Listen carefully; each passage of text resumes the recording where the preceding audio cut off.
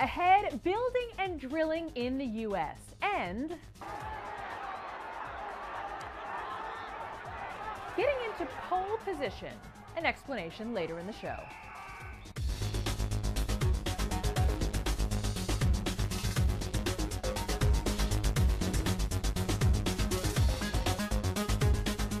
Welcome to 3 Times Square this Monday from Reuters World Headquarters in New York. More signs of improvement in the housing market, a strong quarter for the top home builder in the U.S., D.R. Horton. The company's fourth quarter earnings nearly tripling on a 21% rise in sales. It also ended the fiscal year with its biggest backlog of orders since 2007. Shares closing in on their 52-week high of $22.79 reached in September. From a stronger housing market to an even stronger energy sector, at least according to one forecast. Our Nigel Stevenson joins us from London, where the International Energy Agency released its latest forecast. Nigel, quite a surprise from them. You could say that. Very good morning to you. You might be as surprised as I was at this news from the International Energy Agency. In its World Energy Outlook, it says that the United States will overtake Saudi Arabia as the world's biggest oil producer by 2017 and soon be able to achieve the unthinkable of being energy self-sufficient, possibly by 2035. Now, all of this is largely thanks to the shale oil boom in the United States, which will produce 10 million barrels per day by 2015. And this will also accelerate a switch in the direction of the international oil trade, as by 2035 almost 90% of Middle East production will be going to Asia. Similarly, according to the International Energy Agency, the US will also overtake world number one Russia as the world's biggest gas producer in 2015. Finally, a bit of shameless self-promotion. Watch my interview with the IEA Executive Director Maria van der Hoeven on Reuters right now. Lisa? We'll be watching. Nothing wrong with shameless self-promotion. Thanks, Nigel. No burning of the midnight oil in the boardroom of the New York Times, the paper sticking with Mark Thompson as its new CEO. He takes over the job today. Thompson comes from the BBC, which is involved in an intensifying scandal that has raised questions about his tenure there. His replacement at the BBC, George Entwistle, resigned over the weekend. Shares of the New York Times trading in the middle of their 2012 range.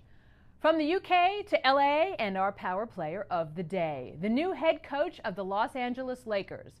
No, it's not Phil Jackson.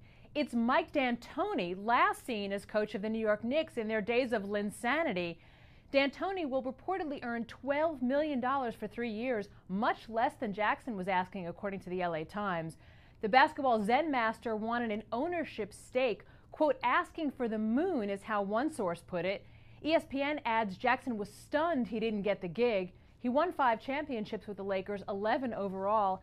D'Antoni, however, was idolized by Lakers star Kobe Bryant when Bryant was a kid growing up in Italy and D'Antoni was a player in the Italian league. It was a slam dunk for this weekend's box office hero, bringing us to our daily digit, $87.8 million, the 3-day opening box office tally for the new James Bond movie Skyfall. That's the best North American debut in the franchise's 50-year history. Globally, the film starring Daniel Craig as 007 has raked in $518.6 million since opening overseas on October 26, according to Sony. One of those who forked over her money this weekend? Me. Best Bond ever. And finally, picture Capture the Flag meets Australian rules rugby, and you may have a sense of a bizarre game of Botashi or knocking down the pole.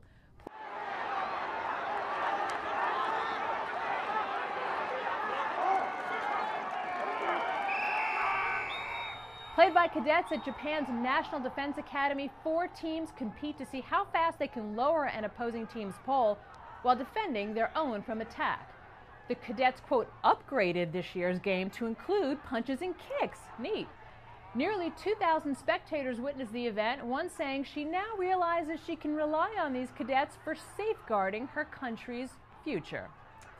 That is the latest from 3 Times Square this Monday. You can follow us on Twitter at Reuters Insider and check out our Reuters YouTube channel at Reuters.com/ReutersTV. I'm Lisa Bernhard. This is Reuters.